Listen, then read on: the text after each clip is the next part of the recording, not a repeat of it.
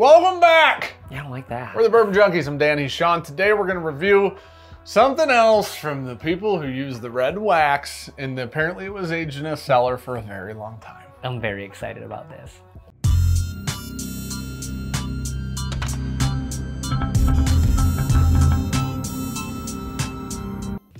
All right, here's the thing.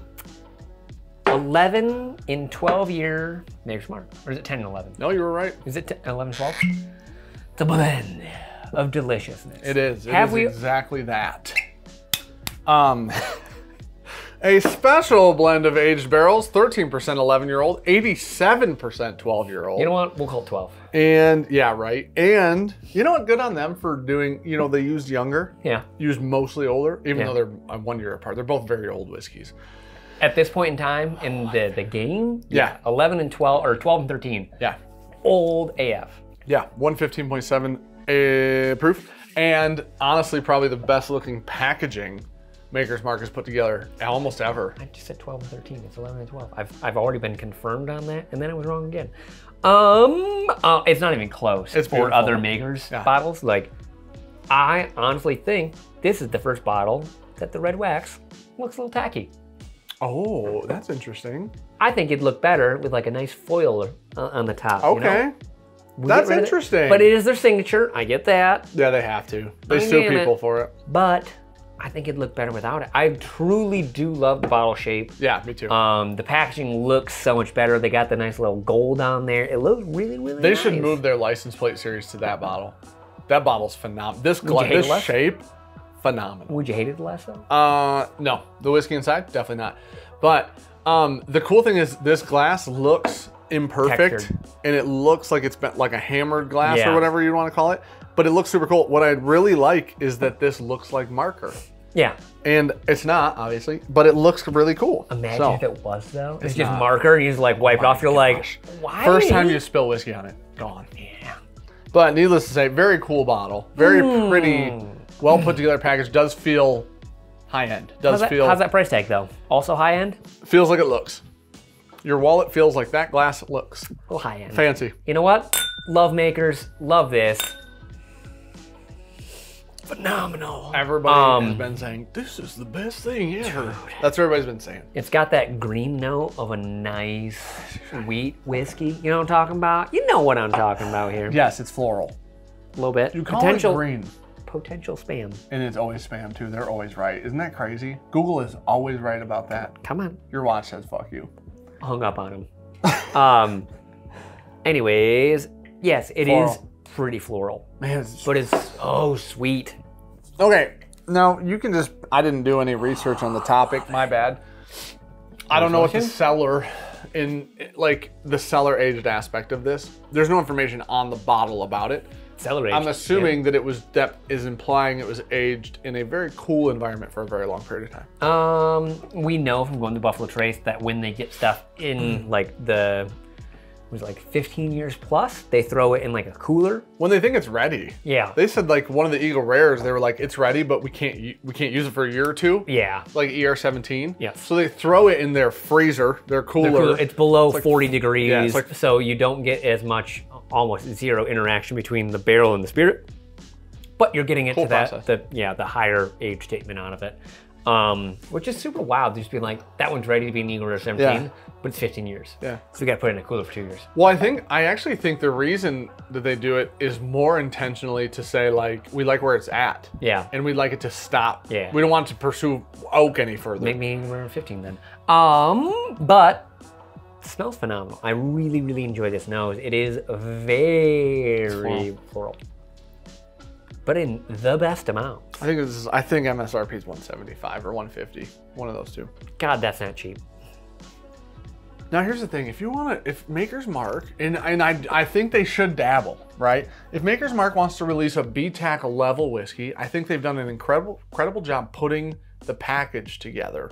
And I think if that is where this whiskey is intended to exist, that's a fair price. If all things aside, I think listen, if you found a George C. Stack for 175, you'd be excited. We all know that, right? So I don't think that they did anything wrong with the pricing. There's a lot of people doing way higher pricing on not even special whiskey at this point. Oh, I mean, things are wild. You guys know that. So I think they did a phenomenal job. 115 proof, drinks so like buttery. It is like very, very rich in the mouth. It rolls around, it coats. I think that's end of the year whiskey for me right now. That is phenomenal. It's expensive, but you want to love it. It's expensive wheat whiskey. Really you have to drink it. It is really good. You love it. It's really good. It's phenomenal, dude. It's really good. Yeah. The immediate flavor on the palate isn't my favorite thing I've ever had. What I find so interesting. You think it's like heavy on the floral note up front? Right away. I agree. Yeah. But what I think is so interesting is how fast and how fleeting that immediate note is. Yeah. Into an extremely rich, caramel, fruity, strawberries, and like just an explosion of fruit. It's fantastic. Honestly. Drinks better than the nose. I have really loved the license plate whiskey. A lot of those expressions I've really, really enjoyed. This is so far and above all of that entire line. What do you want? This is the best Maker's product ever. Yeah.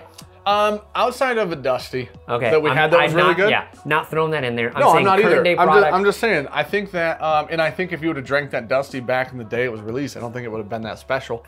So I think like as a special release, this is the best off that first sip. Best thing Maker's ever put. I think Chris Sprague said, I think there's a little hint of that dusty note on this note. Yeah. There's some funkiness. It's definitely that wheat.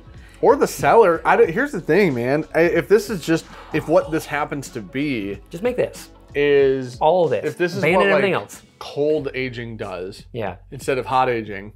We know what hot aging does. Texas is the #1 experiment for it, right? Everything in Texas is immediately... And they mostly failed. It's just really over oak. Or it's a very hot like oak and it feels like it happened really fast. It doesn't feel like it came together incredibly even. Yes. This actually feels like, I mean, maybe the Cellar's putting it in my head, feels like the opposite of that. So what you're saying, I think you're putting a bigger emphasis, so when you're hot cycled like that, like really, really hot Texas, you're putting so much more emphasis on the barrel, less on the whiskey. Cold might be a little bit different. It's more on the whiskey, less on the oak. It's so You're slowing that stuff down. I truly and fully love this whiskey. I think this whiskey is very weird.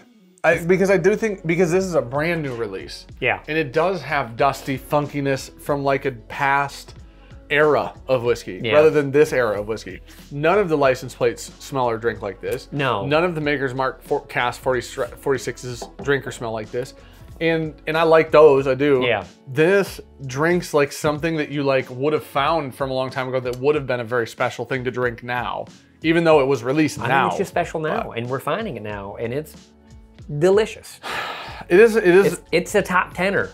It's in contention, 100,000% top 10 of the year right now. Oh, for the year? Yeah. I do think for sure.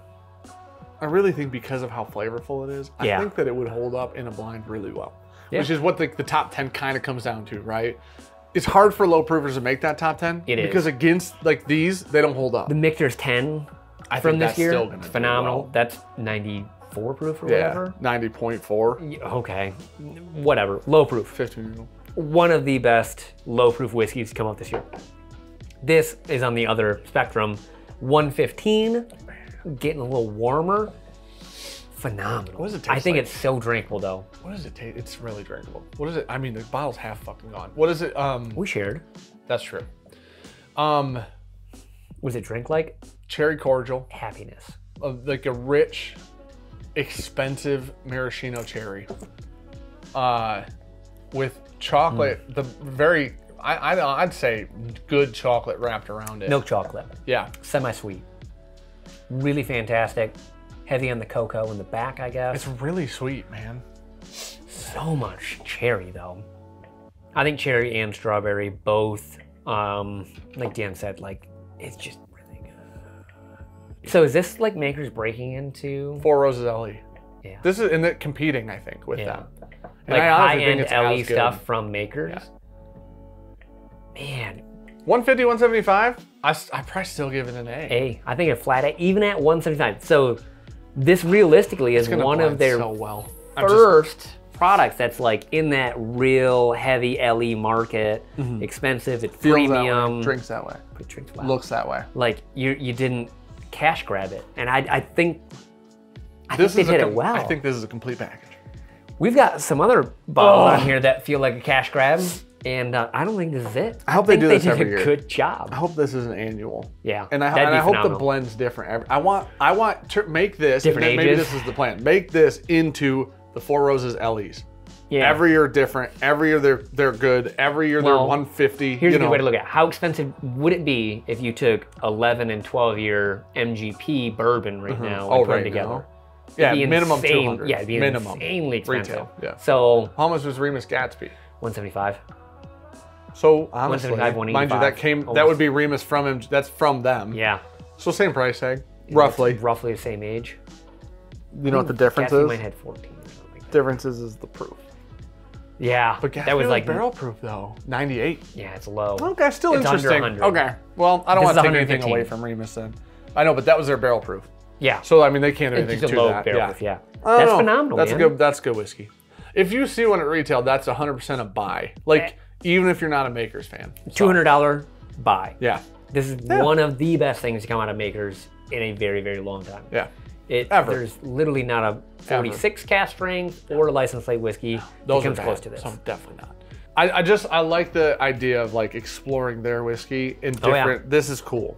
Makers does the license plate series. I didn't think that was that cool. The marketing behind it's fucking ridiculously dumb, impossible to remember. Like you just confusing your consumers intentionally at some point. Even if the whiskey was great, I never remembered it. I know there was an FAE at one point. That's all I know. Like this is perfectly done. I think this is an extremely cool example of a product release.